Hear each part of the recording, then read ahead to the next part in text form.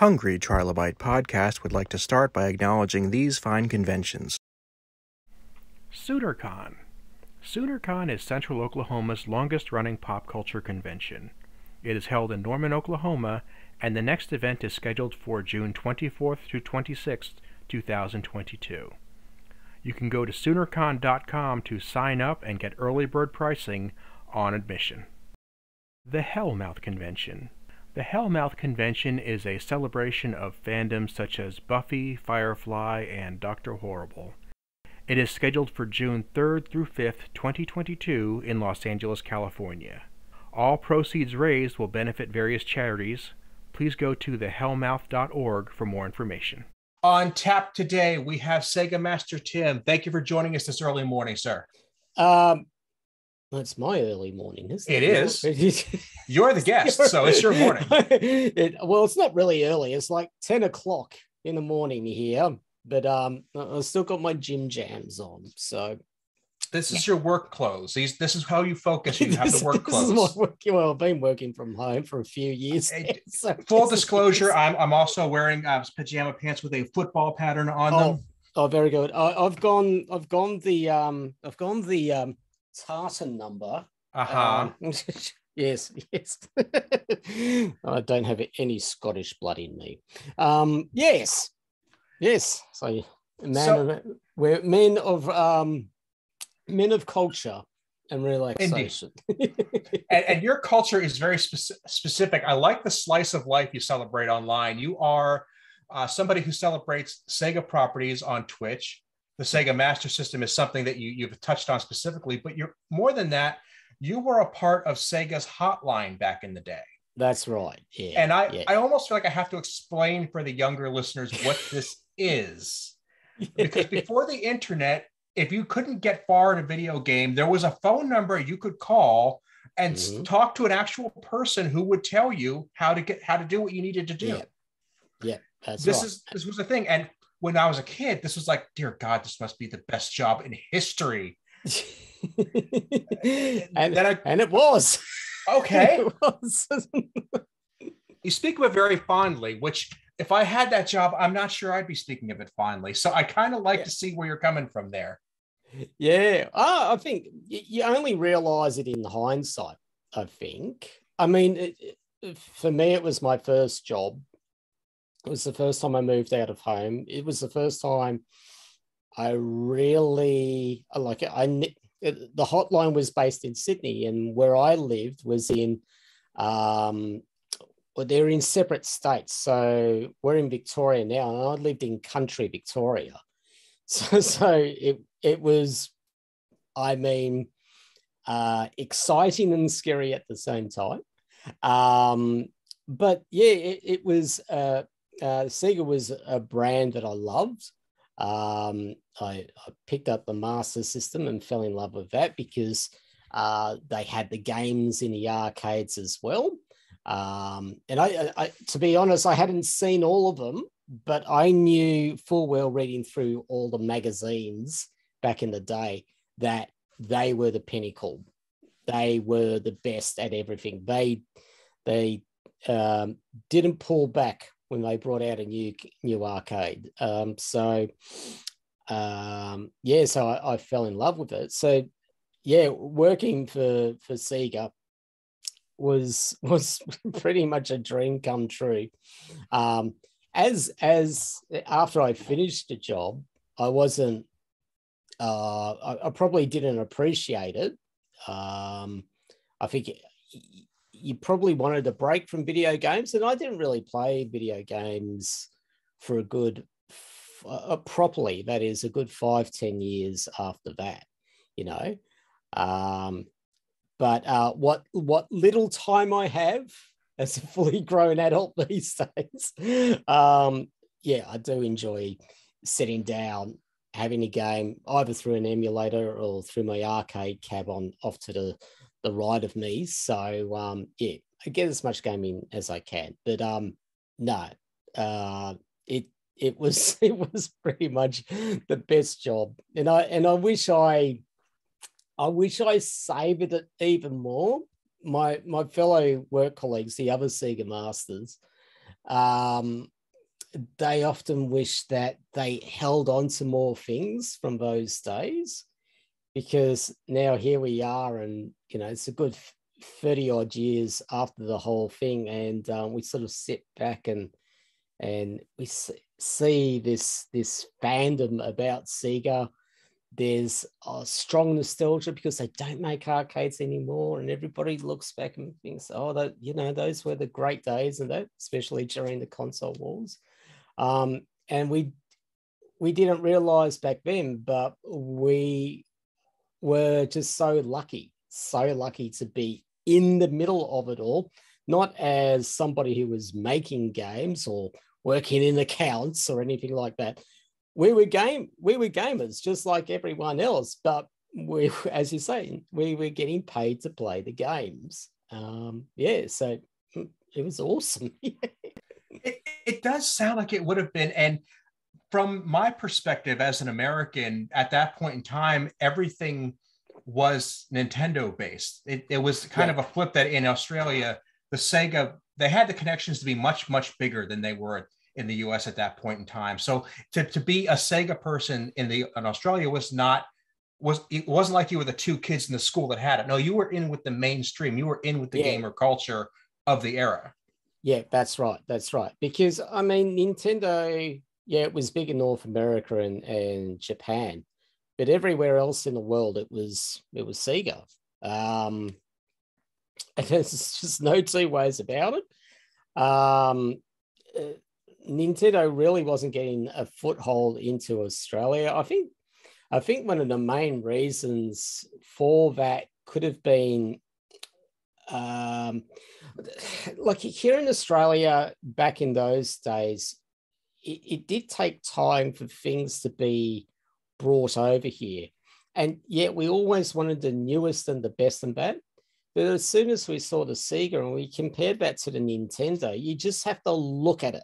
You just have to look at the games and see how much fresher they are. They've got a better color palette. The sound chip was better. Everything was better on the Sega spec-wise. Okay. Now, that's not to say the games were a lot better. I agree with that. Mario Brothers is, the pinnacle, we can say. But yeah, you just look at it and go, oh, geez, that's so fresh. And I think also the marketing campaign, when the Mega Drive came out, more directed at teenagers as well. So we appreciated all the fresh new things, and we wanted the best over here. And we looked at Nintendo and we go, that's crap. So I think that was pretty much the ethos. But over the years, that obviously changed when the SNES came out. Yeah, and it's funny, over the years, it's easy to look back at it now when we can pick up these things. Sorry about the dog who's barking. That's Millie. The followers know of Millie. She's having delusions of grandeur again. She's probably barking at a bird or a leaf. A little later, you may hear Paulina at the door scratching to get in. I may have to. Okay. Yes. Okay. So she might be wanting to say hi to Millie, and that's perfectly fine. Okay, that could be why. Sorry about that. But we can get to the point where we can buy these things cheaply and we can compare ROMs and play the games easily. Yeah. But when you could only buy one system, you got so invested in which one was best and which one was the one that should win. We had this idea that a console should win. Do people do that anymore? I do see it. In Twitterverse. It's, I mean, to be honest, like I was, in the console war, and we always thought that Nintendo was shite and I admit to it. But I think as you grow up, you become a lot more, more attuned. You do appreciate more games and that. So, but yeah, even today, this whole thing about Xbox and PlayStation fans, I see people having a rant on bloody Twitter, and I can't say that Twitter is generally a friendly place to be, but they're dissing people that enjoy their Xbox. Oh, we're better than that, and I'm thinking, but the big difference is that these are fully grown adults. Yes. That's the difference. The younger kids, they're grateful for small mercies. They're happy with anything. It's mainly the adults that are carrying on like children now. So that's concerning. That is concerning. And I think, look, I just hope for these, and they're generally men. They generally are men. I hope that when they grow up, they look back and think, what a bloody idiot they were, So, but I don't understand the logic of it. I mean, like I'm turning 50 this year. I was born in the year that video games were invented. All right, that's not to say I was playing video games from an embryo. That's not the case, but I've appreciated as to where video gaming has evolved from a game of Pong to now these massive open worlds. And I'm just so grateful for where it is today. I am just so grateful for it. And I'm, as I said before, I'm just so grateful to have been in the middle of gaming history, not really realizing that until about 25 years later, but that's how history works. I know. So yeah, I'm just so thankful for it, and I hope people, when they grow up, like these fools, do realize appreciation. It's so rare that in when you're making history that you actually are cognizant of it at the time. It happens, but it's a once or twice in a lifetime situation. Yeah. But looking back, do you have an experience that was particularly valuable about being in the middle of the console wars? A valuable experience. Geez, that's not necessarily valuable in a good way, but I'll give that as an option.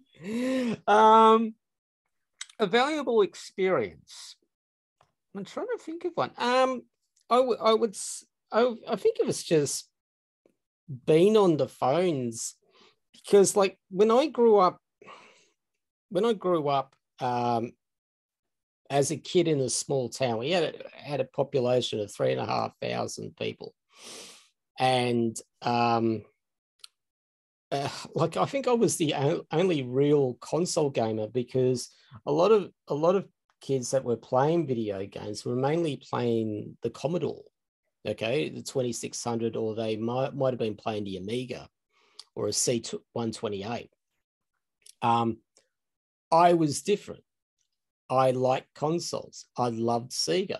So I think the great joy about it was when I started taking those first calls, and when you started hearing kids saying how much they love Sega, like fans, real fans. And I'm like, that scene in The Simpsons when Milhouse sees his twin from the other town, and he goes, is this what they mean when doves cry? So, it was a little bit like that.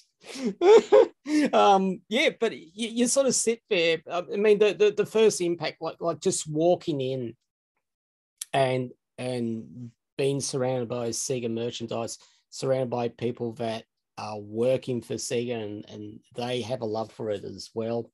That was the first rush, but I think the main rush was just young kids and parents ringing up and telling us how much they love the Sega brand. So that was a valuable thing for me.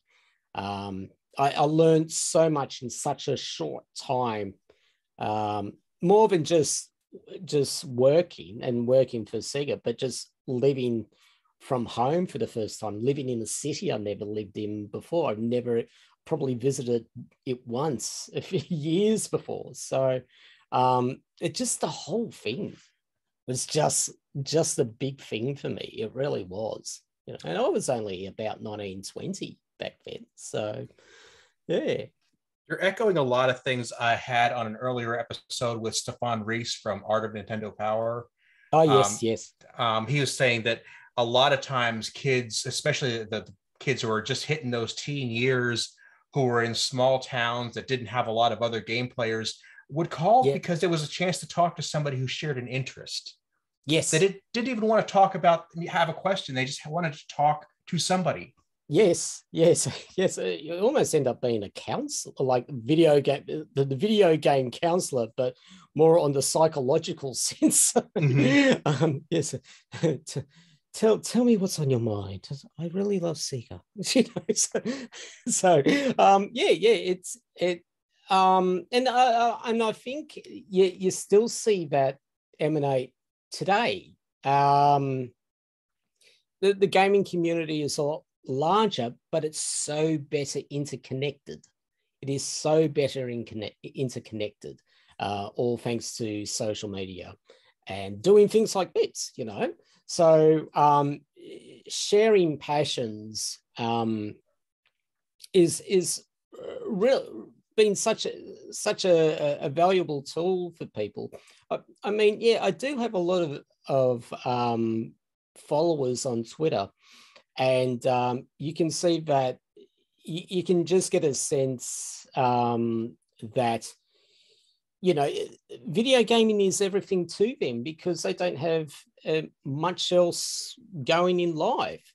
But at least it's something for them, and they want to share their experiences. They want to join in with the conversations and have a common topic. And this is the idea, is that we don't want people to feel lonely. Nobody wants to feel lonely. So, you know, I greet people with open arms if they want to join in with the retro gaming community or the gaming community as a whole. As long as you don't act like a dickhead, quite frankly. That's the important thing, because, okay, you want to talk about gaming, that's great, but you've got to also be respectful of other people's views as well. Everything's an opinion, you know? Yeah. It doesn't mean that they're a bad person. It's just mainly an opinion. But when they start saying nasty things, I don't want to get involved with that sort of stuff. I'm not a good person to argue with. Yeah. I hate it. It's not good for the soul. It is not. No.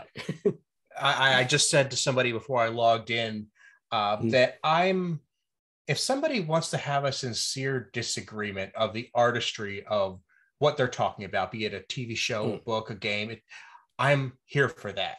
If you think my favorite thing in the world is absolute garbage, sit down. Let's pop some coffee and talk about why. I'm good with that, really. Yeah.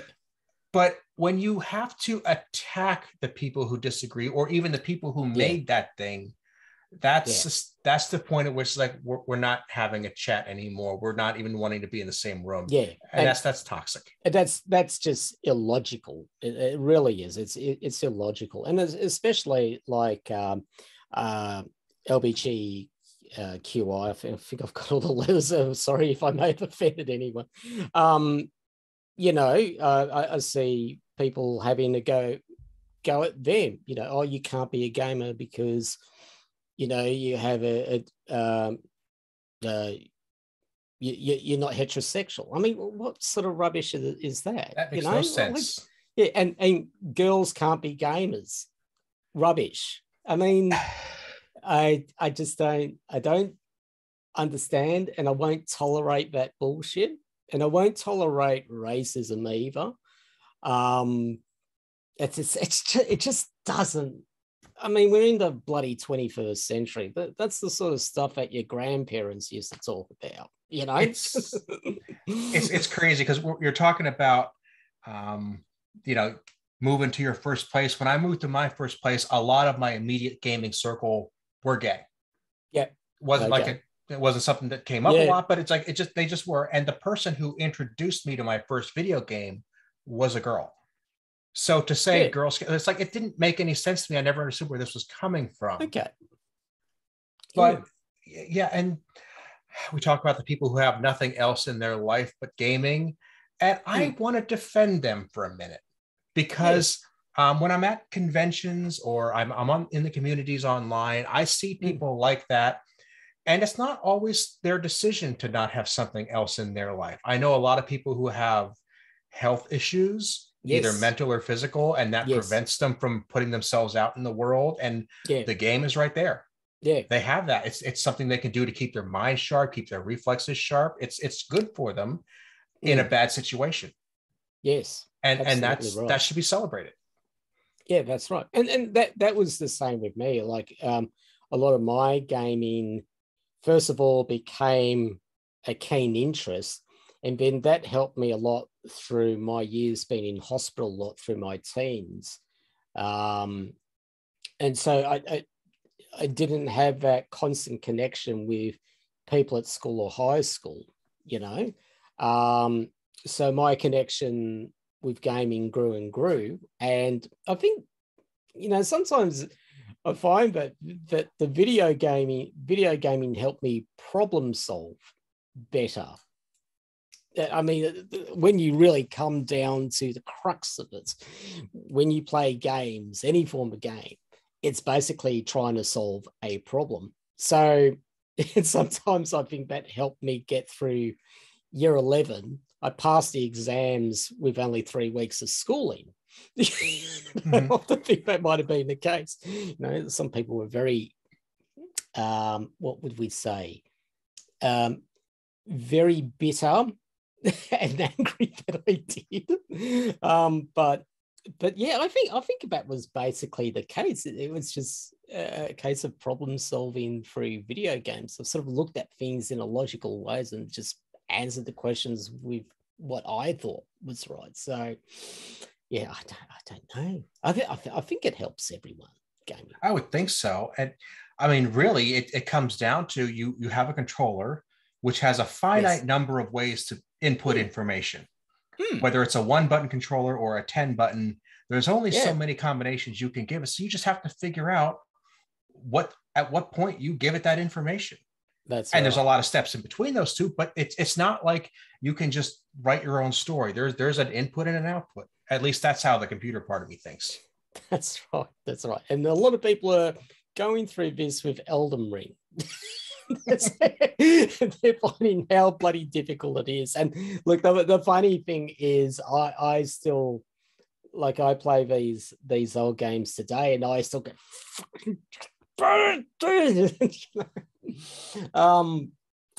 but yeah, there's always a solution to any problem. The most important thing, though, I always say with problem solving is that you don't cheat. You don't cheat. And I know I've always said this, it sounds rather ironic that for a bloke who had all the cheats, all the walkthroughs and everything, I never used them when I play the game myself, because I am not going to learn anything if I'm going to cheat. Why do I want to just skip to level 8 without even trying? You got to understand how to get there. So, and then at the end, if you complete a game all by yourself without any cheats of that, the reward is so much better. And, you know, you see those old, sometimes there's old videotapes of parents recording their kid beating Mario Brothers or whatever a game it is. And you see the excitement by the kid, you know. I can't remember which video it was, but yeah, the kid was getting the Polaroid by the CRT, so excited to beat the game. And that's reward. That's elation, not cheat codes. Won't help. Yeah. So how do you define a cheat? What's cheating and what's legit to you? What's legit to me? You sit there for a long time and you keep on dying. You keep on trying. You don't get any help from anyone, and you just work out the problem yourself. That is basically it. No extra lives, no game genies, no little hacks. You work it out for yourself.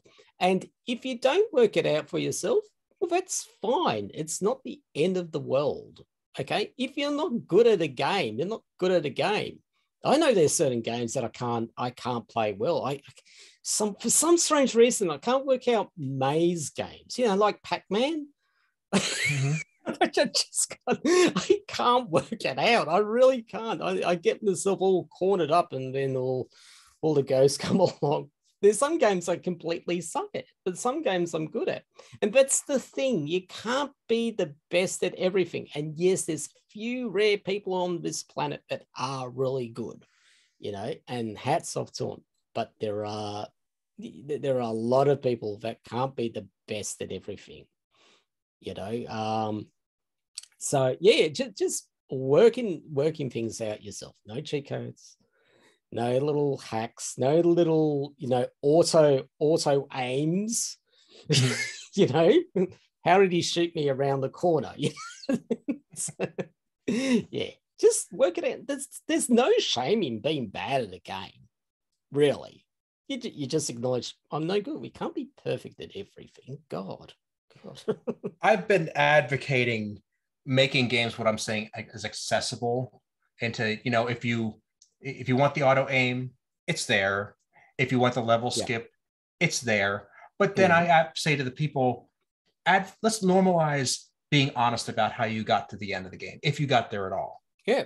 Did you sit there and brute force it and get good? Or did you say, well, I put it on easy and I rolled through it?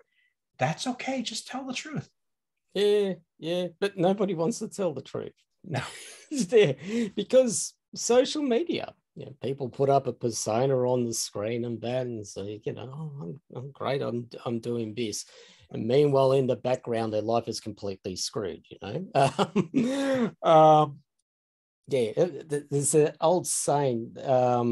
It's funny how people that put up motivational quotes about how to live your life, their lives are completely screwed themselves. And there's one person on Facebook I know that keeps on putting them up, and I know personally her life is not as all what it seems. So sometimes some people need to take their own advice. But anyway, but yeah, I think it's just wanting to have a persona in the on the internet, social media.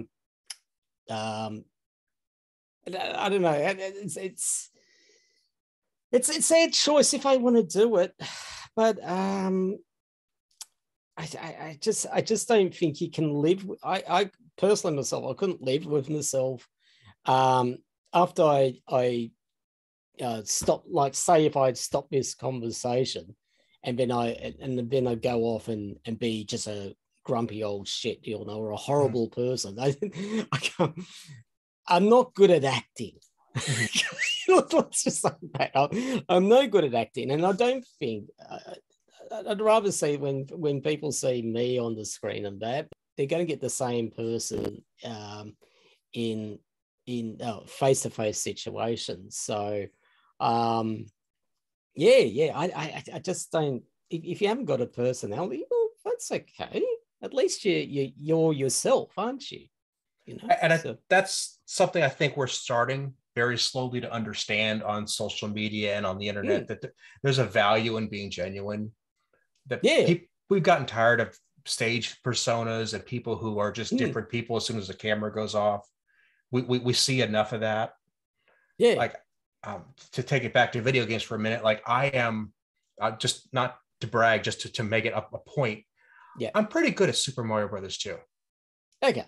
I've been playing it since I was 8 years old. I'm almost 41. Yeah, I've gotten good. I suck at Battletoads, like many people do. I'm okay saying both. I have no part of my ego wrapped up in being good at Battletoads. Yeah. Or many other games I could list. It doesn't. If you see me suck at Battletoads, I don't feel bad. I don't feel the need to put that part of myself up in front of the world and saying I'm the grand champion of Battletoads. Exactly. So like it's a scar or a hex on you if you apply for a job. You know that guy doesn't know how to play Battletoads. He sucks at it. Oh well, well, look, let's just not reply. It's not even worth firing him. Thanks for coming in. I mean, who fucking cares? They really don't care. Who cares? And I find it because I only got onto Twitch just over a year ago, and I keep on saying I'm still trying to work out the bloody thing. I got no idea how everything works, let alone like somebody subs, and I always say I'm so sorry, I've got so little to deliver. But the thing is that the first thing that they say is be yourself, and then half of the people that you see on Twitch are not themselves. You know they can't. I mean, you can't have that much energy all the time. You can't have that much energy all the time, you know. So that's why I don't invest much time on Twitch, because, well, one, I don't have enough time anyway to start things off. And secondly, I think it would just be, it would be just an inconvenience in life for me. It really would. Like, I make enough money in the job that I'm doing. I don't need Twitch. I really don't. But I like when I've got the time to maybe share my experiences and that I've gone through. And that's about it. You know, I don't see it as, I need all these people to watch me. I don't have a desire for it. Because I think the more followers you get, I think it can change you. I'm sure it has. It has with a lot of people, and they're always having to think of new ideas to keep on getting more followers, to keep on being more interesting. I'm sorry, but that's not a life I want to really live. I'm happy with my wife and my sausage dog. And my house, you know, I don't need anything else to worry about in life, you know. I've got enough problems as it is. Well, normally I'd be asking if you had any greater ambitions for your channel, but if you're happy being where you are, I commend you for that. I don't really have a desire. I mean, I reached out to one of my fellow Sega Masters, Brian, might know him as Sin Spaces, and I asked him, okay, so how's it work and that, and I said, oh yeah, you do this and you do that, and eventually after about 6 months I got it up and running. I worked it out. I don't know how the hell. I even got a mate of mine, Callum, to come around to sort of set it up, and I thank him for setting it up, but when I left, I was a little bit dazed and confused when he left. So, but I thank Callum for setting it up and getting the groundwork up. But I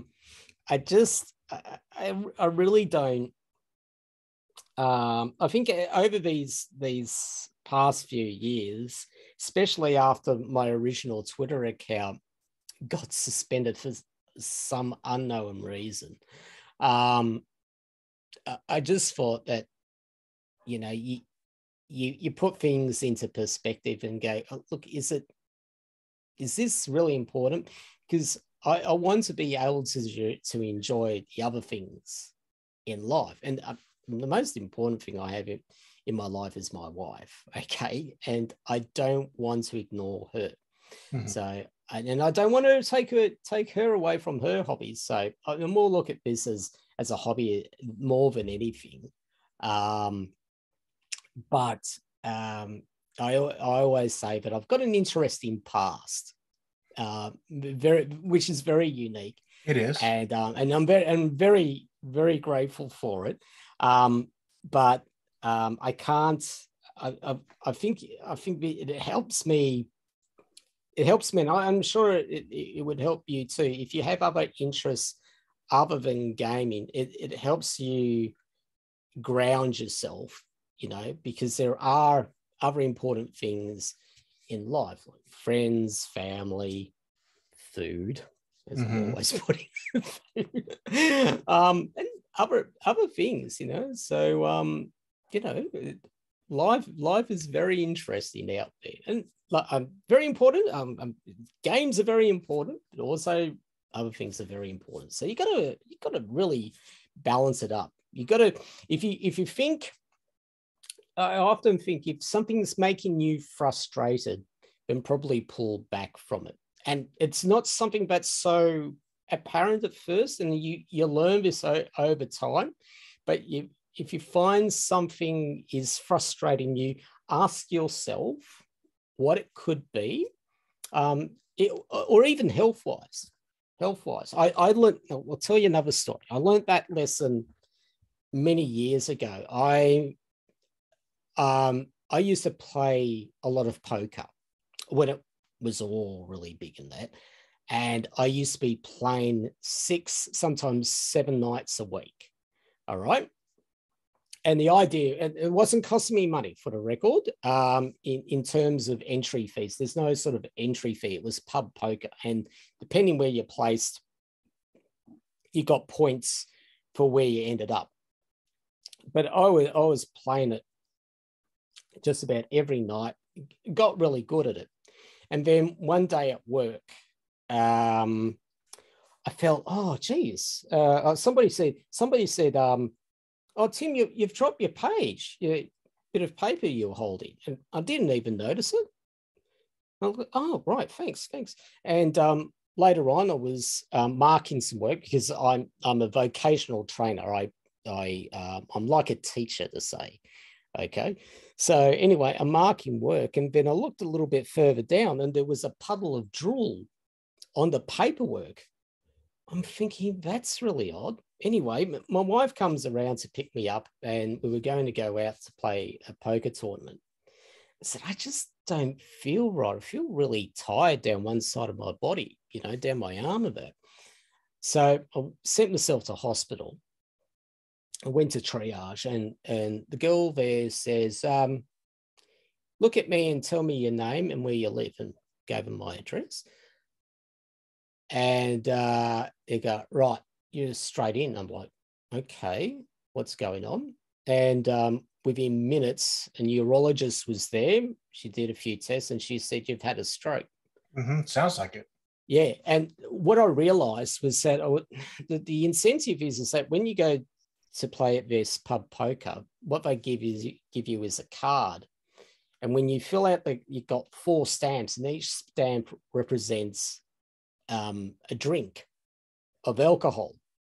So 7 nights a week, or 6-7 nights a week, 4 beers a day, do the maths. Mm-hmm. And no wonder I ended up with a bloody stroke.